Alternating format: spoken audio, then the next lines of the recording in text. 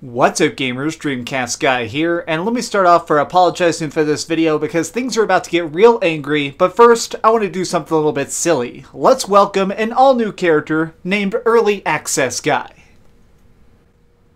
Howdy folks, I'm Early Access Guy, just a fella trying to make his own little world. As you can tell by what's going on behind me, I've already got a good start. There's physics, graphics, some cool trees and stuff, but the problem is, I ain't got no money. How am I gonna finish this giant, vibrant universe without your help? Well, here's where you come in. As you can see, I've only got this little teeny tiny wallet with 10 Bengali dollars inside. So, I mean, this can't do nothing. I can't even put a couple bushes and a machine gun inside a house. So what am I gonna do? Well, I'm gonna put this on early access and try and soak up millions and millions of dollars of your hard-earned money. Because, hey, I'm gonna try and improve this, but once I get bored, I'll probably just drop it. Because that's the beauty of early access. As long as I care, I can keep making that money. But as soon as I get bored, I can just drop the whole dang thing. However, if you get in on the ground floor, perhaps you'll get to see this game really try and flourish, become something that's worth talking about.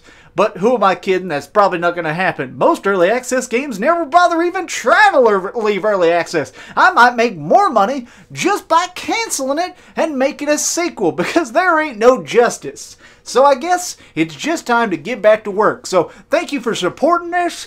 Go ahead and support me on Patreon and all that. But I guess I'm going to go hit myself in the head with this hammer for 45 minutes because who cares? It's early access and anything's allowed. Let's take a step back in time to 2016, an era that wasn't too long ago, but was very different in the gaming landscape. People were still trying to invent new genres and new ways to play, as all good indie developers should. And somebody came up upon the idea of Battle Royale, creating something where one person has one life and the last man standing is the true victor. Well, one of the people at the forefront of this, or by some people's argument, the person who started it all, was the Culling. They came out with a project that was very much this, in spirit, heart, and soul. And the thing was, it actually took off. The Culling is considered by a lot the inventor of Battle Royale, and so because of it, it ended up getting some strong adopters. Early adopters, some would say, because this is a big, popular early access game. When it came out, people really were jumping on board, trying to support it, give feedback, help it expand and grow, because that's what they always advertise as the point of early access, right? Hey, you're now in this game, you can actually help influence how it turns out. Well, fast forward a bit, and people were quitting in record droves, because it's not like this game existed on an island. There's always competition showing up. We had PlayerUnknown Battlegrounds. We had stuff like Fortnite that's now appearing in 2018.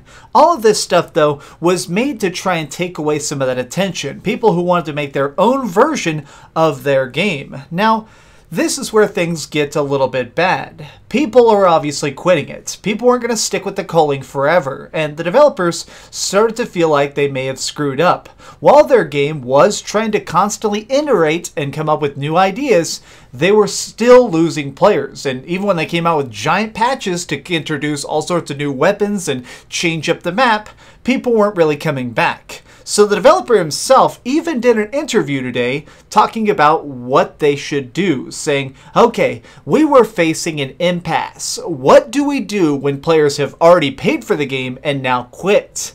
Well, even if we update it and try and reinvent the entire thing, those people aren't going to pay again. They've already bought it. The only way we're going to get new players on board is to rush a sequel. So that's what they did. As of today, there is now a Culling 2. Now, I bet you're probably thinking, okay, that's probably a little bit bad because the people who helped build it are now going to have to buy it again, but at least they'll get free access, right? The people who supported Culling 1 for that year and a half, they're probably getting a copy of it, right? No.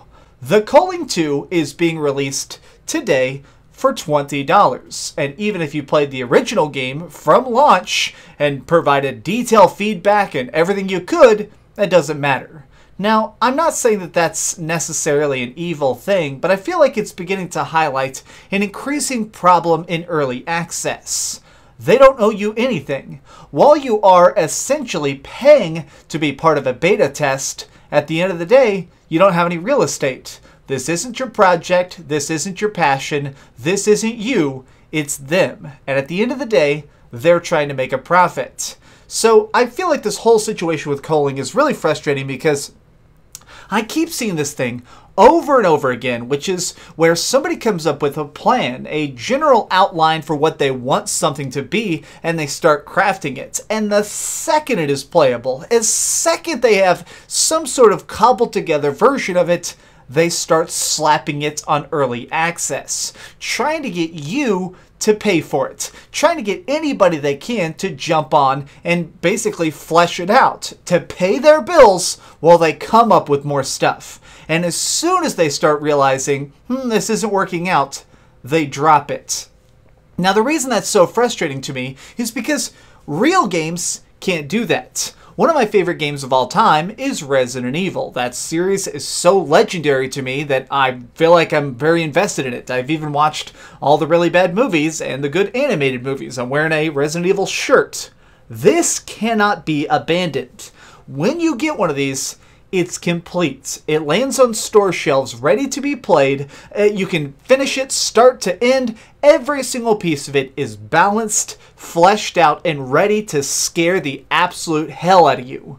Early access games don't work like this. Even if you are getting one that's supposed to be focused on horror, typically the scares don't work, areas are completely empty, or sometimes they don't even have a story written. I mean, there have definitely been games I've installed that were sent to me by developers who wanted my attention, who were like, hey, check out this great project. And then as soon as I start walking around, I realize it's nothing. They have not even programmed a single monster in it. Early access is now becoming more and more just a get-rich-quick scheme. Are you a developer who has a little bit of talent and a lot of knowledge about marketing? Can you sell a product that is not at all complete? Well, you could easily make millions of dollars. The Culling guys probably made a ton off their project. They were the first Battle Royale. They were literally the inventors of this genre by some people's account. So they probably raked in a big amount of cash. Is it true that they've now been replaced by bigger and better games? Yes, but the person who strikes first a lot of times makes the most money. So the fact that they've now taken all that cash, gone in and basically gotten the completed game of Culling 1, reconfigured it a tiny bit, and put it back on store shelves and called it Culling 2 just to double dip on their audience, shows that this is a business that more and more is built around the concept of invest, rake in the cash, rake in the cash. I guess I feel like more and more we need to see some sort of giant crackdown. Not from the government itself, but I do think that internally the games industry needs to start trying to enforce some sort of policy. Like, let's face it, the ESRB screws up a lot. While they do manage to rate things properly in many cases, there's also a lot of oversight.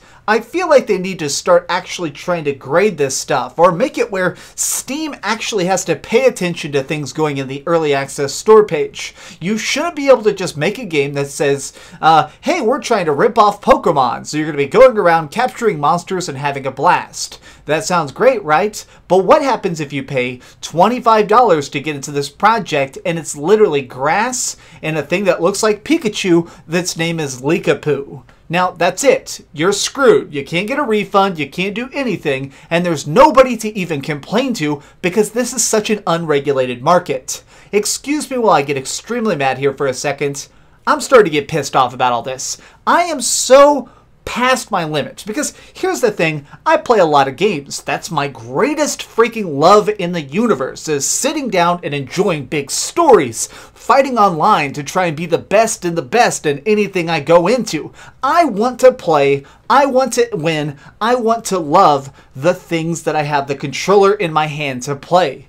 But these things are feeling like roadblocks, things that are literally invented to try and be just a cash cow. So many of these early access games are clearly designed with the end in mind. Let's get that profit. Let's try and go forward. Let's see how big we can grow this company. Instead of the beginning, which is, hey, I have an idea that nobody's done before. Let's make something that actually challenges gamers to think of things differently. What happened to this? This is what the indie market is doing now. This is early access, and here's AAA. People are still building big, beautiful experiences here in the middle that are made to blow your mind. We still live in a world that has Uncharted, but at the same time, I feel like there's definitely indie people who are trying to make their own version of that and then get lazy and just slip into the early access trap.